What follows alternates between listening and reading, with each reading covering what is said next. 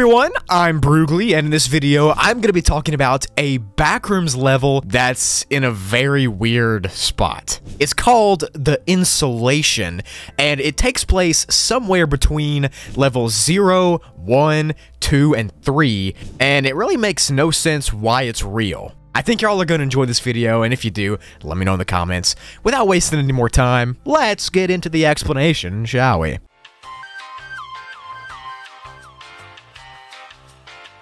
So, Backrooms level Insulation is classified as a Class 4 difficulty, and is pretty dangerous to be honest. It's listed as an enigmatic level, which is pretty fitting, because, as I said, makes no sense why it exists. The level is very large, and it's split up into several different areas. But overall, it's a maze of concrete floors with walls made out of insulation material and wood slats. The entire place smells musty and dank, not like dank memes or whatever, like dark, wet smell.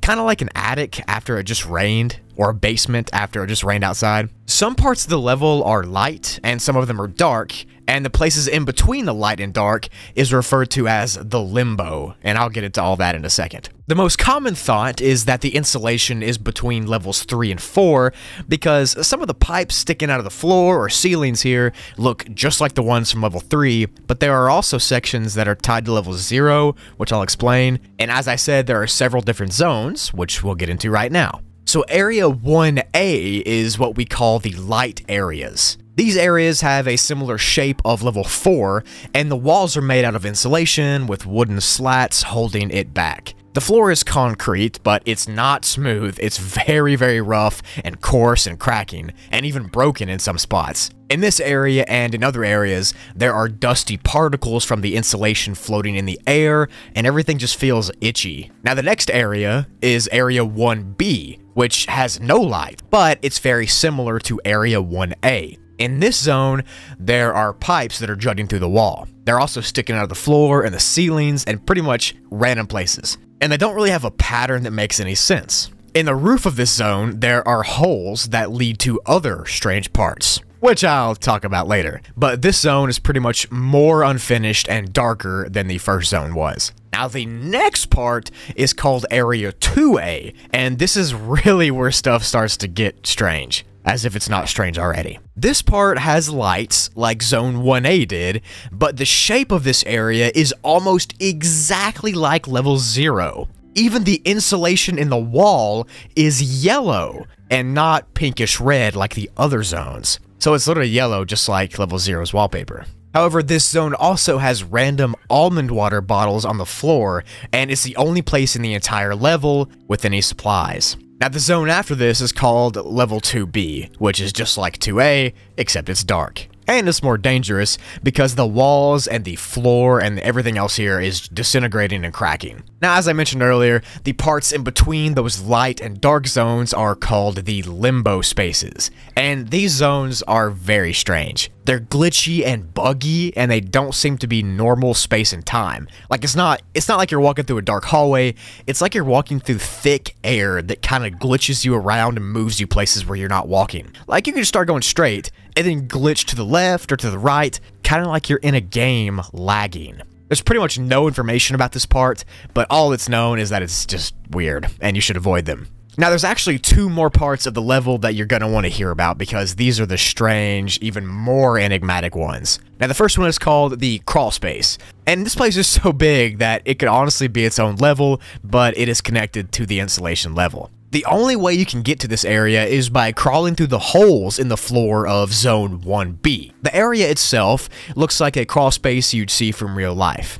It's got concrete block pillars holding it up, a dirty floor, and insulation in the roof above you. It's thought that the area is infinite because no one has ever found an edge or anything that suggests there's a barrier. The crawl space is like the rest of the zones in that it smells damp and wet, and it feels dirty and gritty, but there's actually an entity in this zone, unlike the other ones, that is extremely dangerous to human health and should be avoided at all costs. It's called the CRAWLSPACE creature, and I'll explain what that is in a couple of minutes. The last zone was actually just found a few weeks ago, and for now, it's been nicknamed the Unknown. There's literally no information about it, except for one photo that was taken by the wanderer who found it. If more comes out, I'll let you know, but all we can see now is that it looks like a claustrophobic space in an attic with lamps and candles, so who knows what that means. Now I'm going to explain the CRAWLSPACE creature. This entity is a kinda humanoid thing that's 7 feet tall. It's got tiny back legs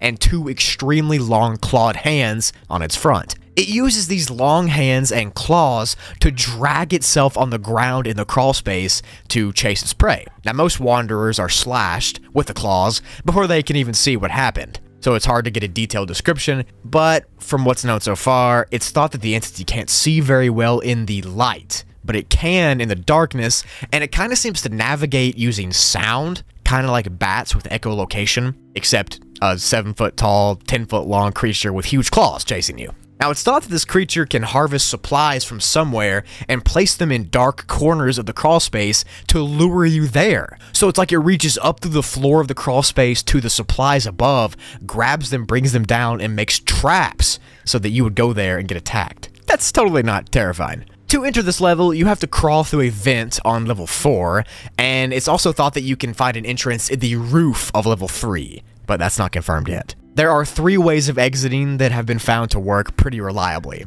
The first and easiest is by just going back the way you came. You can also find a different vent in the wall or floor, which might lead to another level. And the last way, and the most hardest way, and the way that I would never tell you to do, is to go down into the crawl space and no-clip through the floor. But that's not worth it, because there's a monster that lives down there that wants to eat you.